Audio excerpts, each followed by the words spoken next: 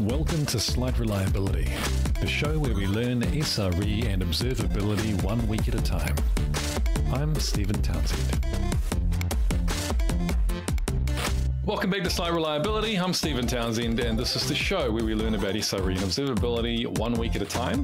Today on the show, I have Eric Schabell from Chronosphere. Eric is Chronosphere's Director of Evangelism. He is renowned in the development community as a speaker, a lecturer, author, and a baseball expert.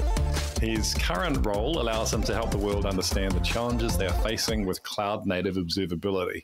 He brings a unique perspective to the stage with a professional life dedicated to sharing his deep expertise of open source technologies, organizations, and as a CNCF ambassador. So welcome. Thank you. Eric. Nice to be here. Yeah. This has been one of my sources for learning about SRE world and about observability over the last year or so. Oh, that's good. There's been some clever people who've come on the show. Yeah, I'm learning a lot too. Is there anything I missed from you or by anything you want to tell us about yourself? Yeah, the only thing I think that's a little bit interesting from my perspective that the audience might want to know about is I spent probably about 25 years in the app dev space. So starting off as a developer, coding, Java, all that kind of stuff through the years, which is not something you'd expect to find me on a site reliability podcast, right? And about a year and a half ago, I decided to step into this role in this organization, and it's a new world, right, for me. And it's been kind of fun because I'm also someone that's used to documenting the experience and sharing what I do. I'm a teacher, basically, in this kind of a role. And so I've spent some time with a series called the Ollie Guide, step for step on my process, like what I'm learning, what I'm seeing, what I'm doing. A lot like what you're doing through this podcast. Mine's just a little bit wider of a view because cloud-native observability is a big topic. So what attracted you to observability? Was that something you were working in that space before, or was it a brand new field almost? Well, so I noticed when you're working in technical marketing or as a developer advocate, you start talking about a certain direction of technology, a strategy. You start developing insights and sharing and growing in that direction. And it might take you left, it might take you right, depending upon your personal interests. And I noticed that I was starting to observe in cloud-native development and cloud-native environments and containers and Kubernetes and all the CNCF stuff. I was very much noticing that cloud data is an issue, right? Customers are getting hammered. It's become like mainstream now. But imagine about 2 years ago, people were pretty shocked and stunned that when you go into a marketplace on any of the major providers and you click on something to use it as a developer, you're spinning up stuff, you're enjoying your stuff. And I'm building a demo and it's all fantastic and syncing and whatever with GitHub and all that stuff. And then I get the bill after a week of building a demo and it's $800. And I'm like, hey, what? And it turns out it's got a lot to do with the observability stuff that's just dumping data on me that I'm not using as a developer. So that was my first experience.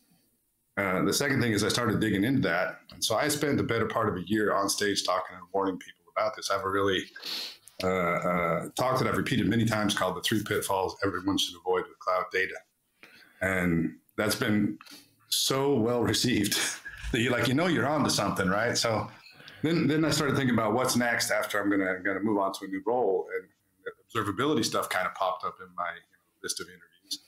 And they'd been looking at what I've been talking about and then asked me what I thought about it. And I'm like, yeah. So I haven't sat as SRE on call that much, but I've seen the impact of the results of these large at-scale deployments in the cloud with customers that are fairly huge in my old role across the globe, and everybody's struggling with the same thing. Mm-hmm. So that's kind of how it sucked me in, because I was like, yeah, this seems like what I'm interested in. This is where my strategy and my discussions are taking me, and I'm really excited to get into new technology. It's really, really fun. And where I'm at now, the founders come from Netflix, did this at scale, have been through it all. And there's so much to learn from these guys. So it's been a fantastic first year for me here at Chronosphere. The sort of general topic we were thinking about discussing was around dashboarding. One of the things, this is maybe just my impression, but I get the sense that in the cloud-native observability or modern observability community, that metrics are somewhat not, I wouldn't go so far as to say they're maligned, but there's certainly a weighting towards distributed tracing is the way to go, and that is the key to modern observability. But hey, dashboards are metrics, right? That's what we're plotting. So I guess my question is, and this is more of a general starting point for discussion. What is the place of dashboards or of metrics in general in modern observability? So if I have this answer, we're done. We can call it a day and retire. I think a little bit what you're touching on is the transition between what we've seen, where you have application performance monitoring kind of organizations and tooling, where metrics are your big focus. You understand the environment. It's not auto scaling. It's not, you know what I mean? It's a very targeted environment, sort of what we could consider the second generation of observability, to where we're at now, where it's large born in the cloud companies that have done this at massive scale or started at a smaller scale, but it explodes through the setup, through the Kubernetes auto scaling. When they become successful, we saw in the pandemic, many companies just scale through the roof, right? I mean, the whole business patterns changed and how we lived our lifestyles, door dashes and things like that. So I don't think the story should be anything about just technical aspects. Like people always like to talk about metrics, tracings, logs. You got to have that. Yeah.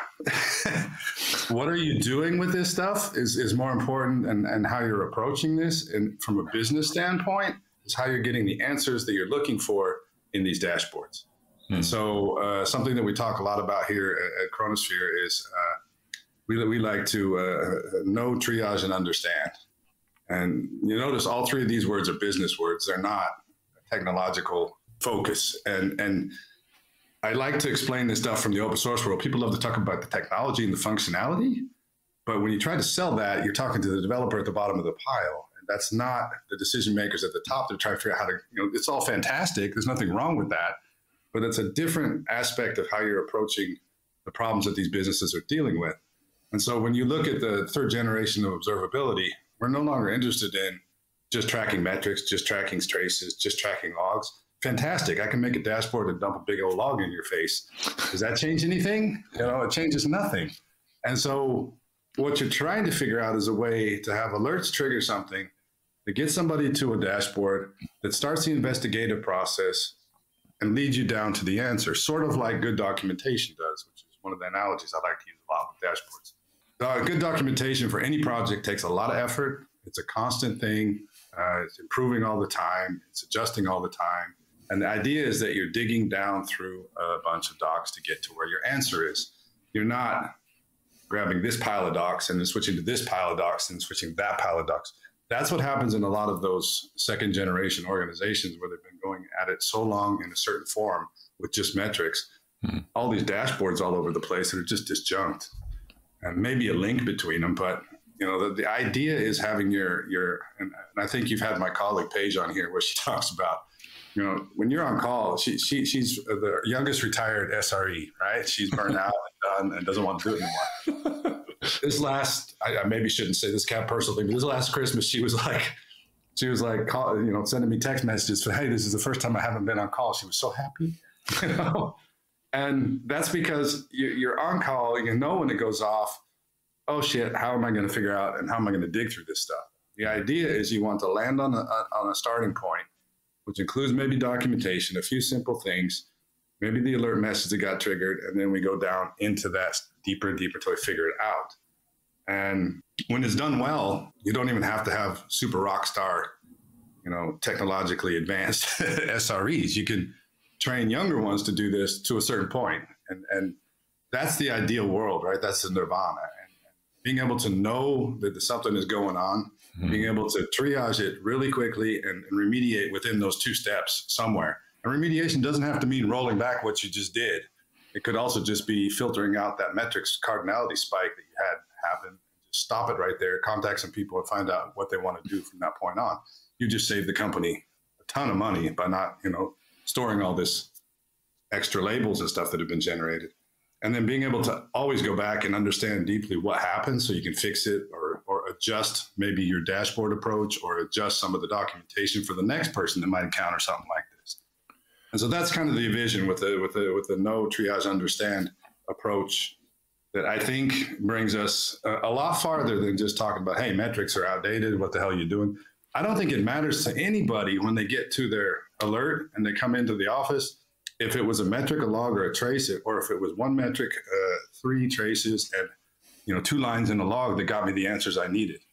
They really don't care.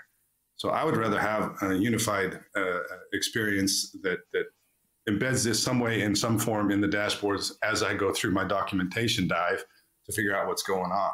So many things in my head from that. Sorry to dump on you. One of them is that, as you said, dashboards are a bit like documentation, and documentation, it's a source of technical debt in a way, because you're creating something which has a use, but if you don't keep maintaining it, it loses its value. And I've certainly seen situations where dashboards just build up, get out of date, don't even work anymore, and get left, and they're just sitting there, wasting away. In the sort of modern era, when things are moving fast and they're really complex, a dashboard's a thing that people can still create and craft them manually to tell stories, or are they more the kind of thing that we should be using automated scripts to generate based on templates, that kind of thing? I would love to have both, as long as they're successful, right? I don't think the journey is important. I think the end results is important. I spent some time in the military, and they used to always tell us the fastest distance between 2 points is a straight line, right? So quit trying to go around stuff, go straight through it. And I feel like you're looking to get to the end results where you're not burning out your developers and your engineers, your on-call teams, where you're looking to get remediation done faster, where customer experiences are better, where we have good insights into what's going on. When you can do these things, then the cost is not such an issue. The cost gets to be an issue when you're unable to achieve these things. And then people start scratching their head. Why am I paying more for observability than I am for, observability data than I am for my actual production and customer data and stuff that's getting me money? This needs to be balanced by this. And when it's not, it's full stop and what the hell are we doing time. And I think auto-generating stuff would be fantastic if that works. Great. Everybody's promised us AI is going to take care of all this, right? We can just plug in the on-call AI bot. I think that, not be predictive on AI or anything, but it's just, I think it's something that's going to evolve that might find niche cases where it's going to work. I always like to refer back in the day when I first started at university doing a computer sciences degree here. We had AI promising us medical, diagnosis, and everything's going to be fantastic, and no more mistakes by doctors, or at least 99% of the stuff was going to be covered by these AI things. It's still not happening. And you're like, here it is again, coming back around. Now it's our better search engine chatbot, and I'm like, I don't know. It seems kind of strange that it's going to fix everything. So that part right there, like auto-generating your dashboards, I don't know anybody's going to put that much effort into it. I couldn't imagine. My experiences with APM tooling and that has like AI stuff doing this and that, I've always found it just generates a ton of garbage unless you consciously configure it in certain ways so that it understands your context. And at that point, it's like, well, how AI is this? It's just, I'm feeding in so much to it anyway. And I also have like horrible flashback. I did performance testing for 13 years, and all of these tools that you would get in, we do automatically correlate dynamic values and blah, blah, blah. It never, ever worked. And then when something goes wrong, because it's all automatically done, you get no idea how to fix it. It didn't matter. Like even my 13th year, I always did things manually. I forgot about all that. I want to do it manually because I want to understand what this client and the server are saying to each other every step of the way. If you think about, if I look back at the development days where I was coding and using an IED, and when you deploy something, the most dynamic it got as far as services and stuff is you'd have a service bus. You might have a lookup service that you can find the services you want to call. And I was like, you're putting breakpoints, like it's very, very static, very, it's nothing like it is now. And then you see people having to deal with, as a developer, telemetry data and what happened the last time I made this call out into the wild and where did it go and why? And, these looking at traces and spans and it's no longer just an ops kind of thing. And I always kind of had this little hidden joke in all the talks I did around DevOps, where I'm like, I seriously come from the dev side, right? That's what I love. That's why I signed up for it. That's why I came to this role wherever I'm at that time.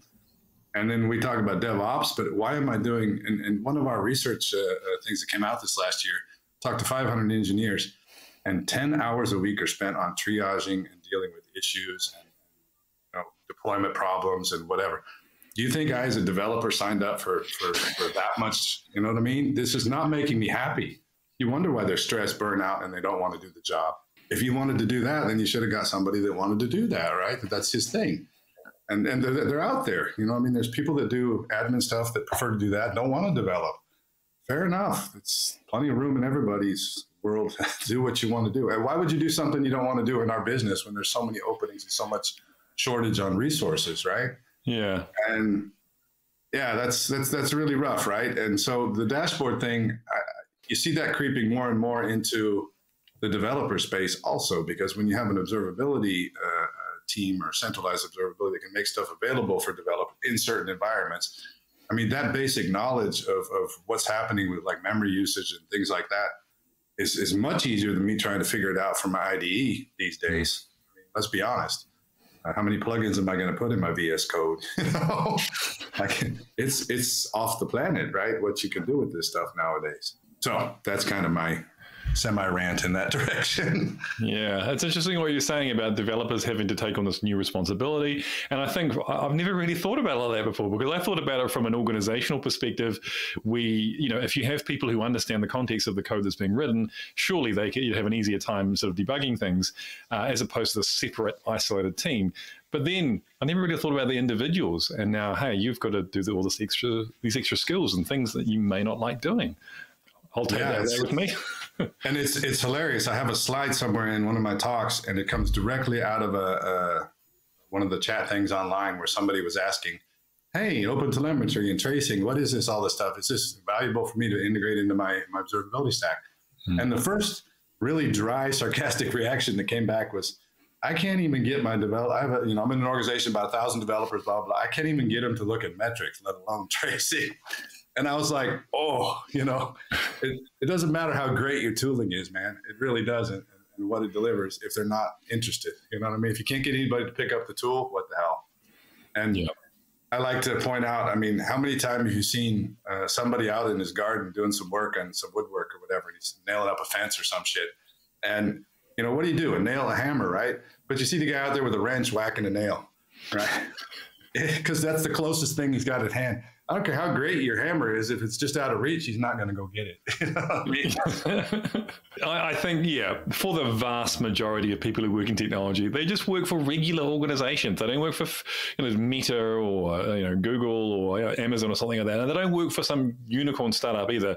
They work for I work for an insurance company or a bank or a government department or something. And most of my experience in those organizations is that setting up distributed tracing at an organization level is nearly impossible. There'll be patches of getting some pretty advanced stuff going, but that's not the world. It's very difficult when there's so much history, and maybe the culture isn't technology first. I also think it's getting us back to the dashboards and stuff. If you're bringing all this into the organization, wouldn't it be nice if it was just part of the integrated experience? Like I said, where we find it turns out this time around 2 spans, half a trace, and a log line was all I needed to figure it out. The guy behind the screen doesn't give a crap what you use to get there. So integrating your traces into your organization in this fashion is a different story than saying, hey, go to my dashboard for open telemetry and start digging into the Jaeger things and, look. And he's like, what? And there ends up being like 3 people in the org that actually use it and get value out of it. It's really funny. We put together in our product, we have the ability to look at some of the data that you're ingesting, your metrics data, whatever it is. It doesn't really matter whether it's where it's coming from, but it's all flowing in. You can see it live, but you can also flip a switch and it'll show you everything that is not being used at all. So it sorts it from the least used to the most used metrics. And it even lets you dive down into the labels. If you find something that is used and has like half its labels aren't being touched, so you can filter that stuff out before you persist. It saves you a lot of money, right? That's the way most of the stuff works. What was really interesting is we found a couple of examples where something was being used by 2 SREs, but these were the 2 most experienced and rockstar SREs. And the guy that saw that during a pilot was like, hey, what's going on with these 2? Let's go talk to them why they think this is important. Maybe we need to include this for everybody else. And it turned out it was an addition to a dashboard that could help a lot more people in the organization with what they were looking at. I'm like, that's the kind of stuff you want to find. That's the kind of stuff you need to expose in your dashboards, not we have tracing, go to the tracing dashboard. Mm-hmm. You know what I'm saying? It's how it's individually used and where the value is in the data you have coming in for your organization. That's why a lot of the questions that you and I talked about leading up to this, it's really hard to give a definitive answer because it's really like, is it a small organization you're describing? Is it somebody that's not that deep into the cloud native stuff? Is it somebody that's full blown at scale? What's your use case for that specific on-call person you're trying to set up the alerts for, right? What area are we dealing with? What business metrics are important to you? You know, what do you want to know, triage, and understand in this environment? It's always different for each one we get into. It's always different. I have this topic, and I've titled it "Beautiful and Ugly Dashboards." Eye of the beholder. Eye of the beholder. I interviewed Jamie Allen, a guy called Jamie Allen, this morning, also similarly about dashboards, focusing on the whole idea of a single pane of glass. And we were talking about how he worked with an organization once who had an entire wall of single panes of glass, which are just filled with widgets, like an entire wall of just TV screens back to back to back. Which no one ever looks at, but they look beautiful. Yeah. They look stunning. Yeah. Well, have you ever been to I was once in Boston, and I think that's the headquarters of Akamai. Yeah. Akamai runs like all the world internet. They're huge, right? They have a glass area on the street where you can look into like their centralized operations. I don't know if that's what it is or not, but that's the impression they're giving.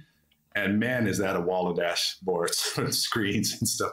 It looks like Command Central for NORAD. You know, I don't know what it's about. I don't know if they know what it's about, but there's a lot of stuff up on the wall and a lot of numbers going by and a lot of, lines being connected. And well, maybe someone from Akamai is listening and they can confirm for us what that's all about. Is it just for show or is it really being used? Yeah. I mean, it's super impressive, which is probably what they're trying to do. And I'm sure some of that's interesting when they need to dive into a specific one for whatever they're doing. But when you walk by something like that, you just kind of scratch your head and you're like, yeah, almost reaching the points of, how to look at the dashboard that a air traffic controller has to deal with. Relatively simple. Almost a single pane of glass, but good God, how did they do that? It's pretty impressive. So what was his view on single pane of glass? Was he all in on it or? His view was that it is useful provided that, like you were saying, that it helps you triage. And it has to be simple enough that you basically know, here is a thing. Does it have a problem? If it does, I need to better drill down to the next layer to at least understand which area the problem is in before we get into the more detailed analysis. That was his view. And I completely agree with that. So for me, it's like, I understand when it's a single pane of glass, you have one starting point. For me, the single pane of glass goes away the minute you can dive down deeper. Right? So now it's no longer a single pane. You have multiple panes you're diving down into, in my opinion. But so I feel like it's a cop-out to say you have a single pane of glass because nobody can achieve that unless you have a dashboard that's like 50 foot by 60 foot, has everything it's flattening it out into a single pane. The idea of not going any deeper. I suppose. I think of it more as if you can have a single view, and maybe it's only theoretical, maybe it's not real. If you can have a single view which can answer the big questions that you need to know about something, and I think it comes down to context, right? It might be, I have a very simple service. Can my customers use my service, and are they having a good time? If I can answer that question in one place, I would call that a single pane of glass, but I don't know. Another sort of cliche about dashboards is I've been in offices where you've got these TV screens with dashboards up showing the health of infrastructure and applications and services and so on. A lot of people work from home now. And I was wondering, as a person working from home, when do you go and look at dashboards? Do you have to build a routine to go and check up on them, or is it triggered by an alert that brings you to a dashboard? Is that sort of the model that you see? Or Yeah, I think it's more that. I mean, there's always running dashboards just to see, for example, there's a really famous one is like they have a bunch of boxes at the top that might represent business areas of services, or whatever, like an order service and whatever that they're doing. Are they green? Are they red? Are they yellow? What do they look like? And what does that mean? That has to mean something to you, but I assume green is good, red is bad, that kind of thing. So that's just one you'd browse through, right? How's the business doing right now? That's got nothing to do with where you're going to start your triaging thing, other than, maybe you're looking for a red one. But generally speaking, alerts are tied to bringing you into an area of the business that you're covering with that on-call service you're doing. And there should be a starting point that narrows it down much more than look at the whole business. Okay, this. you're trying to save some steps. So I think you get launched into what I see the most. You get launched into a little bit narrower view, and we definitely try to do that. That you're quantifying it down to something that then you drill down into directly, and it unifies the metrics, the traces, and all that. You introduced me to something I'd never heard of before called the Perseus project, which is a project about dashboarding, and I probably should have known about it because considering I work for a dashboarding vendor. But I was curious, well, what is the Perseus project? Just so that is something that got kicked off right after Grafana changed their licensing not too long ago. They announced that they were going to require, if you're embedding it in a product as a vendor. It's basically it was the open source standard of what you would go use as a dashboarding starting point. So everybody had it everywhere. Being true open source, just like a lot of the stuff I encountered while I was working at Red Hat, people embed open source everywhere. They use the tools where they want to use them. They changed the Apache license so that if you're embedded it, you have to return any changes you make back into the community. That kind of makes it a no-go for a lot of vendors, of course. So looking for some way to get to a native dashboarding framework. I do know I built a workshop around it just because I was fascinated by what was going on with this. It was really early days, so it was not so much drag and drop. It was more, doing the actual YAML or JSON code to get your dashboard together. It's a bit far-fetched to expect people to do that, but I mean, it was such early days that's the condition it was in. But you saw really quickly places like Amadeus, even Red Hat people are involved. So you see there's a real coalition around interest in this space. And plus people have been working with dashboards so long, they think, hey, we can do it better this time, right? As you do in open source. So you end up with a cleaner, more performant kind of framework, I think, is where it's headed. And we're not deeply involved in the sense of leading the project or anything like that.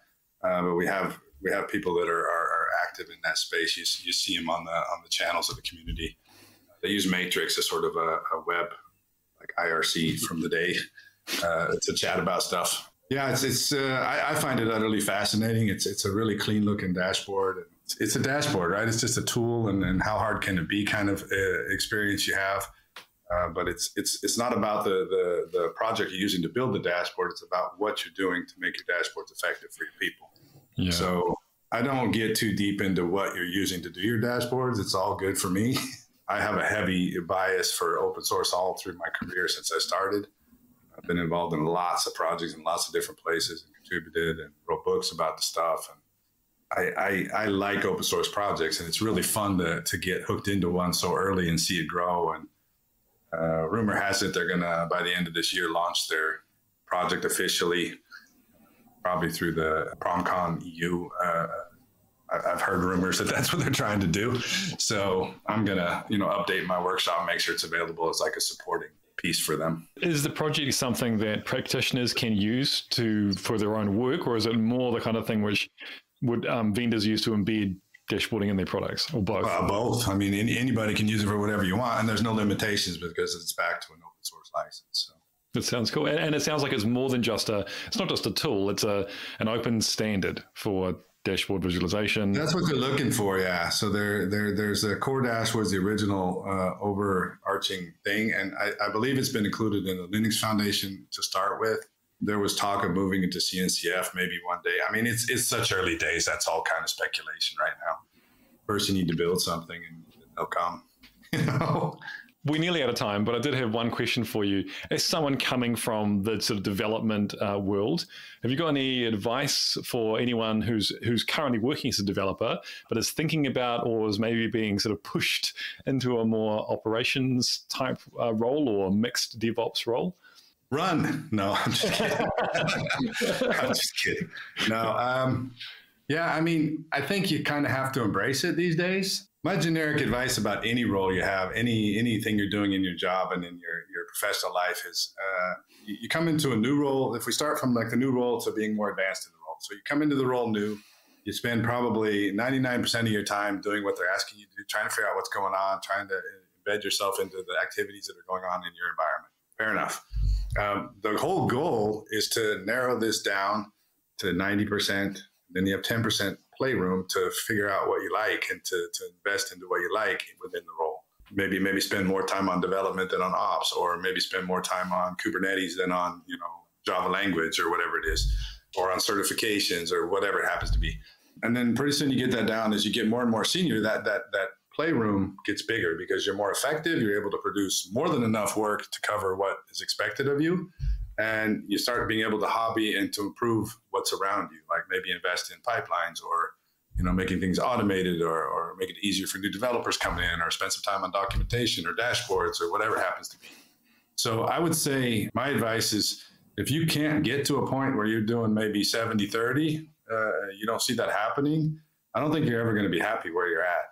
And I think all of us do this in some form or another. Are you having fun doing these podcasts? I'm sure this is kind of a thing you carved out in the role. It wasn't something they described from day one. That's what happens. You start making fun things part of what your work is. And if you can't find that, we spend so much time at work in our lives, then you probably need to find a different role, right? And that run is a joke, but if it's really not your thing to do that kind of operation stuff, then maybe you don't want to do that. Then go find a silly developer role in the corner where you can just code. If that's really what makes you happy, then go do that. I have friends that do that. They absolutely love that. They're experts in their languages and stuff like that. So be it. It's whatever makes you happy and gets you with a big smile behind your computer every day. And you're not going to function well if you're not finding that happiness in your work. So that would be my biggest thing after all the years I've done. I constantly strive to find hobby projects within my work. And they tend to align with work in some form. It's not that I'm just off to Red Sox writing while I'm working at work. That's not what I'm talking about. I'm talking about developing workshops or writing about architectures that are on the edge of what we're doing, but one day are going to be relevant. It just interests me. It's my interest. So if you can't expand your own horizons, what the heck, maybe it's time to find a new place. I think that's good advice. I mean, hey, this podcast was a hobby of mine I did in my spare time in the weekends. Someone saw it, saw it and said, hey, that's exactly what we want for our business. And here I am doing it for a job. There you go. Yeah. Thank you so much, Eric, for coming on the show and talking about dashboards and everything else we talked about. And that's all from another episode of Slight Reliability. And I will see you all next week.